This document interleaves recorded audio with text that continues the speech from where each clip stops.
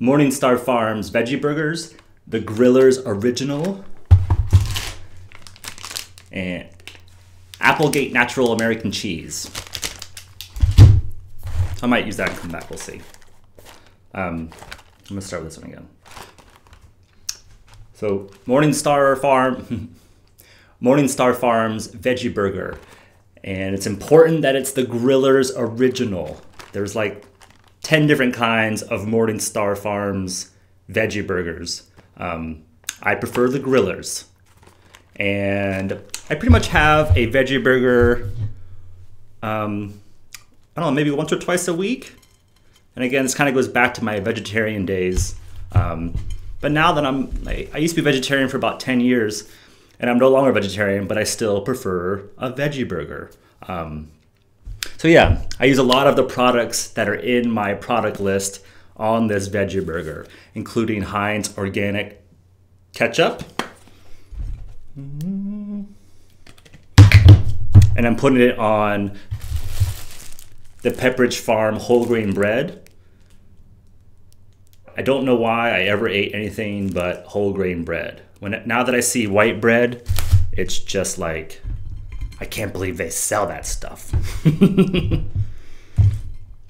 And so I put the organic, I feel like everything is organic. Oh no, it's not. But I put the American cheese on the veggie burger, throw it in the microwave for about a minute.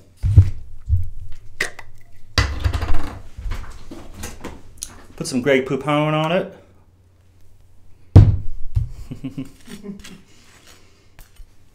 All fancy. Yes.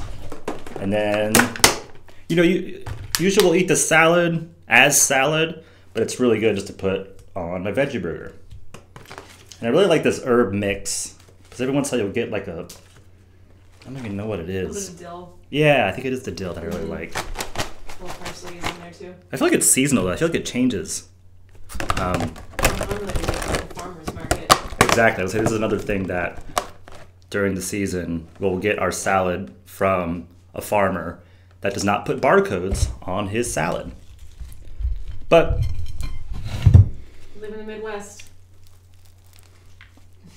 Nice.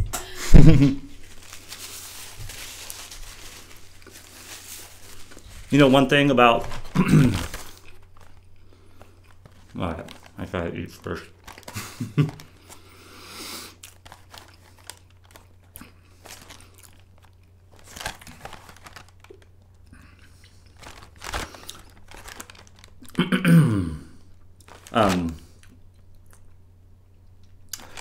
One thing about MorningStar Farms that I just found out is they are on the list of companies that lobbied against genetically modifying labels in California.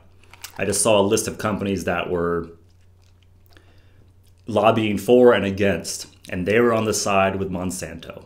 Ooh. And so it still tastes delicious, but I need to do some more research, and I'm not saying that there is genetically modified in here, although I did hear that all soy, if it's not organic, it's genetically modified.